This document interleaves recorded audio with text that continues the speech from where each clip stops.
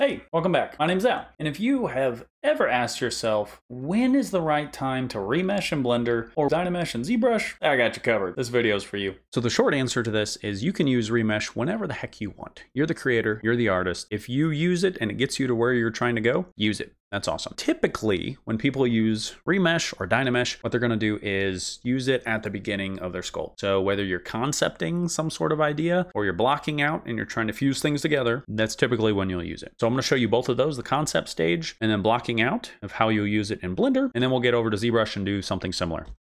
Okay, so I'm in Blender, and let's say I just want to play with some ideas. Just gonna kind of get some ideas for this monster that my hero is gonna be facing. And with Snake Hook, I can pull and pull, and then eventually it's going to stretch. You can see the polygons starting to form here. If I were to keep going, let's just do this for this example.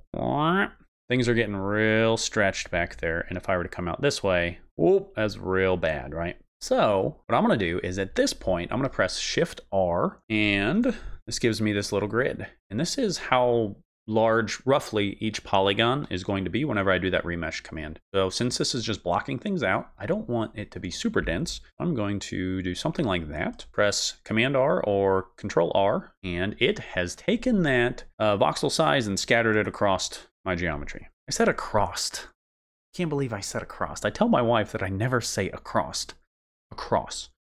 All right, so let's keep rocking with this character. Apparently it's going to turn into some sort of alien thing, so let's go ahead and do that. And let's say it's got these spikes coming off its back that we can really show the Dynamesh. So it's like, oh my gosh, it's super polygonal, super low poly. So I'm going to press Shift R, and I gave myself more resolution, and that's going to let me just keep on going. Shift R, let's keep going. Shift R. There we go. So you can see that I do not care at all about my geometry. It doesn't matter right now. This is just a concept creature that I'm going for, right? This really is just a giant mess of nothing. I haven't really thought too hard about on this, but you can see how powerful this would be if I just come in here. And it doesn't just have to be Snake Hook. Snake Hook is probably the most fun example to show because you can do things like that and Shift R. Let's dive in a little bit with clay strips and just take a look. So I'm gonna press Command R, actually Shift R first, lower that resolution. Now it's a little bit more dense. So I can come in here and then just start playing with some ideas. He's an angry elf, whatever this character wants to be. Yay, there's the bad guy.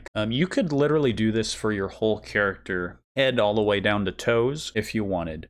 Just playing with ideas. It doesn't have to be characters. This could be vehicles. This could be anything that you want. Environments. It's really great for concepting. That's the first one. But I'm going to show you the similar thing in Zbrush, just so we're on the same page.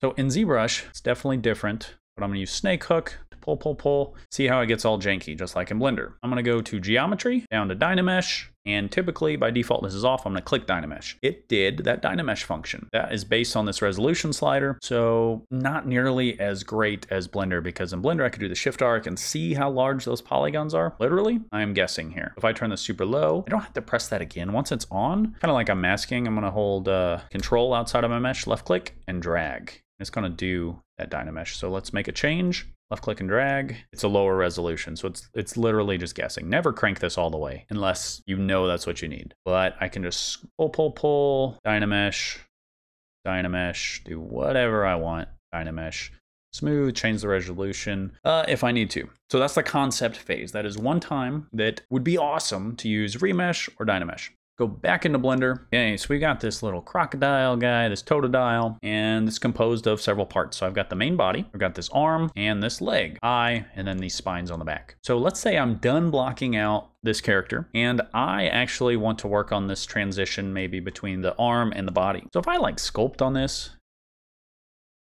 I can like sculpt where there's some stuff, but it's not connected. You'll see I just keep going.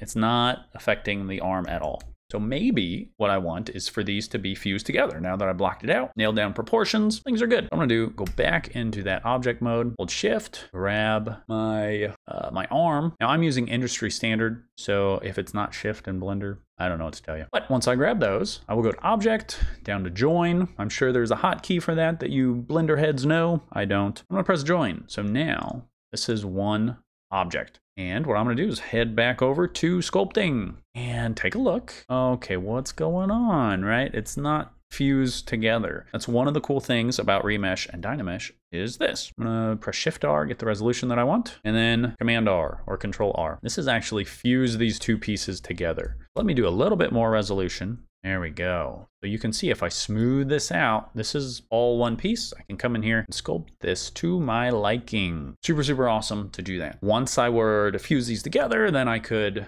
do a couple things. I could retopologize, things like that. Let's do the same thing over in Zbrush. This is a more finished version, but similar thing. You can see here that I have the body. I've got all these subtools. So I got the body, got the arm. Like what we're gonna do is merge the body with the arms. I'm gonna go down to merge down, got it. Now these are one, but just like in Blender, they're not fused together. So if I were to come in here and use move topological, right? It's just moving that shoulder, or it's just moving the body. It's not actually grabbing both.